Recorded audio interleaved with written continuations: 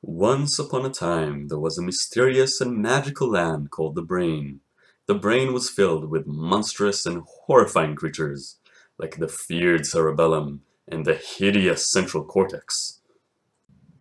Out of all things in the Brain, only one structure was smart and civilized enough to produce and utilize language fully. Say hello to Broca's area. See? It can speak things. How cute.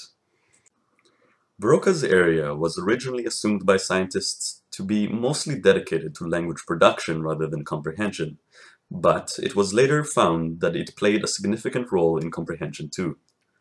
Also, it was discovered that it's possible to speak with a damaged Broca's area or a one completely gone in a broken and non-centered way, but that's not important.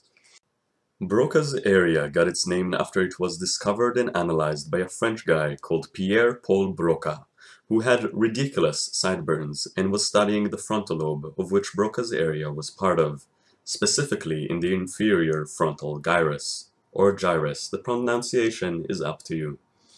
Broca was studying a language disorder often caused by problems in Broca's area that came to be known as Broca's aphasia, or expressive aphasia, which is characterized by a person knowing what they want to say, but not being able to produce the right sounds to express it properly.